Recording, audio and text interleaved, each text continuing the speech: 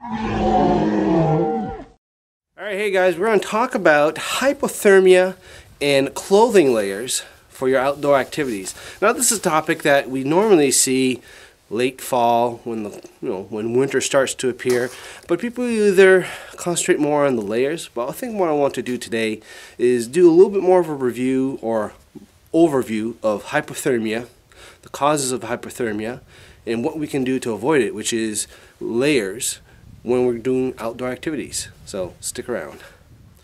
Alright, so what is hypothermia? Hypothermia is when our core temperature drops by a degree or two. So when do the stages of hypothermia become a little bit more apparent? Well, technically hypothermia can occur at any temperature or outdoor temperature where it is lower than your core body temperature. But if you're looking at some books and resources, they pretty much start to say when you start to go below 15 degrees Celsius, you start to experience hypothermia a little, or the symptoms a little quicker. Now, why is that important? Well, out here in Nova Scotia, if you look at the average temperature during the year, below 15 degrees is 9 to 10 months out of the year. So we're constantly in a state where we can get hypothermia. So this is a topic that is really actually kind of important for us. So it's really good to know and to experiment with clothing layers based on our outdoor activity, or to plan adequately so that we don't get the initial stages of hypothermia.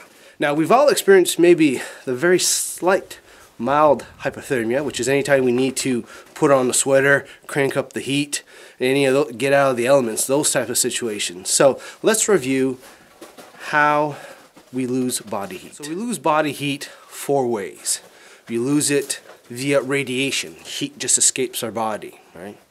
We also lose it by conduction. If we were to lay down here on the ice, that cold surface sucks away the heat. Same thing as we start laying in the snow, right? If you don't have proper insulation. So that's conduction. Convection is the other method where wind blows the heat away from our body. That is another way. And the final way is evaporation. That's when we're wet or sweaty, heat evaporates from us. So those are the 4 ways that we lose body heat. Alright, so what are the signs of hypothermia? There's different stages of hypothermia, but the first stage that you're probably going to see are shivers.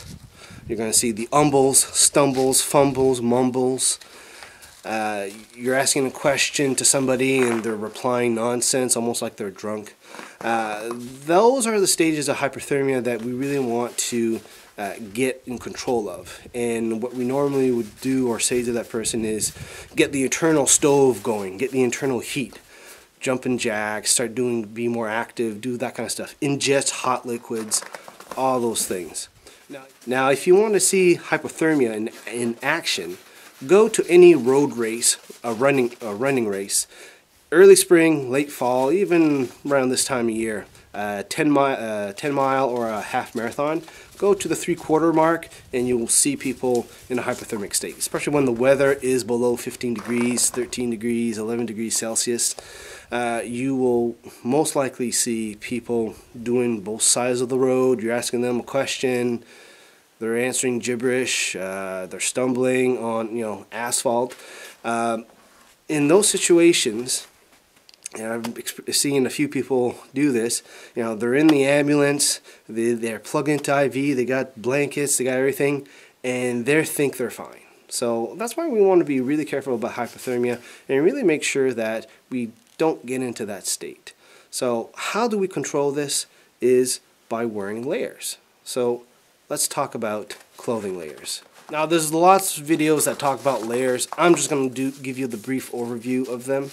And for this stuff, it's up to the person. I find there's 2 types of people with terms of layers. There's people who run hot and people who run cold. Alright, so today I'm wearing 3 layers, and first off, we got our base layer. This is the layer that is closest to our skin, pretty much as tight as possible. I like to call this the Spider-Man layer. Right? You think about Spider-Man's suit, it's pretty skin tight. That's pretty much what you want. The purpose of that layer is to wick moisture off your body. Try to get that above the skin stuff. The second layer is my mid layer, and this is your insulating layer. So this can be, today it's thin, it's -17 degrees Celsius with no wind, so I decided for a thinner insulating layer, but this is where you're going to play a lot with. This is going to be, light fleece or mid or heavy fleece based on your activity. So you're going to find out what one works for you for your activity. So the purpose of this, and I just said it about a couple times now, it insulates you.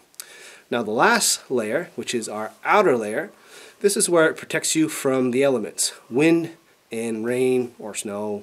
Today I'm opting for an all wool ensemble. There's a lot of questions whether or not you want to do cotton, wool, or synthetic. I usually mix and match synthetics and wool. And the reason why you hear a lot of people don't talk about cotton, or you may have heard the term cotton kills, well, that's because cotton has certain properties that it's not quite, beneficial if you're doing outdoor activities for a long time. One of them is the properties of cotton. Cotton, when it gets wet, it's not very insulating. So compared to wool, wool can maintain a good chunk of its insulating properties when it's wet. The other thing with cotton, it absorbs a lot of water. Right? It absorbs a lot of weight. It's great when you're getting out of the shower or you're washing your dishes. It's not great when you're, getting wet hiking or getting your sweat. So we kind of want to avoid cotton. All right, hopefully this video has been helpful for you. Now, based on where you are, you might have a different set of requirements in terms of your layers, depending where you are. This is what I'm wearing right now, works for me in Nova Scotia, but if you're in the Midwest or out on the West Coast, you might have different requirements. You might need more insulation, or you might need an outer layer that's actually waterproof or windproof. And that's the beauty about the layering system. You can mix and match and plan based on the activity that you're doing. Put down in the comments, and we'll talk to you guys next time.